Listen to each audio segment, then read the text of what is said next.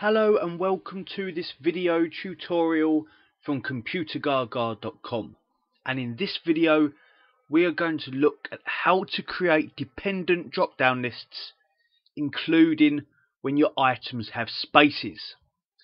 Now this video has come about because I've been getting a lot of questions regarding this issue on my previous videos about creating these lists, and that is that to do this, we have to create these named ranges, but you're not allowed to use spaces in a named range.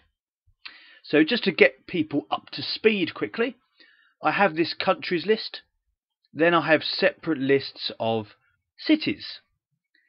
And on the other sheet, I have a basic drop-down list scenario, where in cell A2, I want to pick a country, so either Germany, South Africa or the United Kingdom, and the second drop down list will be dependent on that.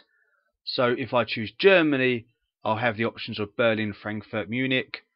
Choose South Africa, the options of Durban, Johannesburg or Pretoria, and so on. Now these two lists, countries and Germany, I've already set up. I simply highlight the range of cells and type a name in this box in the top left. So country is there, Germany here. Now when it gets to South Africa, I can highlight the range of cells, so just those three, Durban, Johannesburg, Pretoria. Click inside that name box, but I cannot type South space Africa. It will not accept that because you cannot use spaces. So what I will have to do in there is type South Africa without spaces, and I'll do the same for United Kingdom here. I will type it without spaces, and then I'll pop over to this drop down sheet.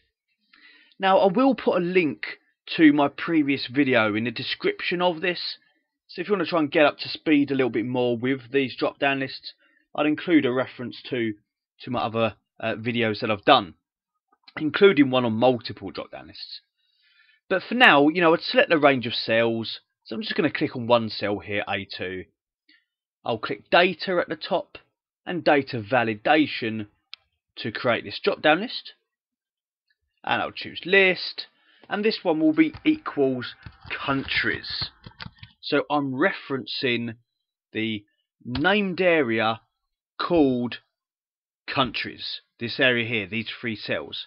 So now this drop down list will have those three options. But what I want now is in the next drop down list to make it dependent on that.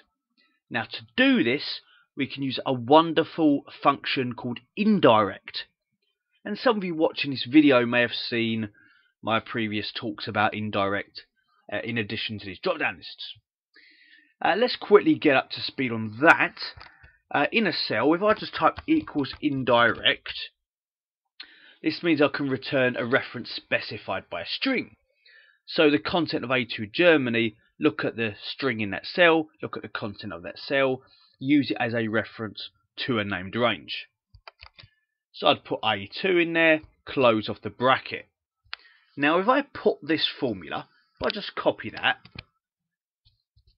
if I put this formula in my named area, so B2, data validation, list, what's the source? I'm going to paste in that formula. And I click OK. This will work great for Germany. Look, Germany selected, Berlin, Frankfurt, Munich. But if I choose the United Kingdom, I don't get anything. And if I choose South Africa, I don't get anything, because it doesn't match the named area. Cell A2 is South space Africa. My named range is South Africa, no spaces. So what I'm going to do is I'm going to use a function called substitute with indirect here. So I'll use indirect, but then I'm going to type substitute. So I'm going to remove the space. So look at the text in A2, comma, what are you looking for? Looking for a space. So I'm actually typing a space between those inverted commas there, comma, what's the new text? Yeah, no space. Remove it. There is nothing in between inverted commas there. Close bracket for substitute, close bracket for indirect. Let me take a copy of that formula. Let me click on B2, data validation, replace what I've got in there with this one, and click OK, and now we're in business.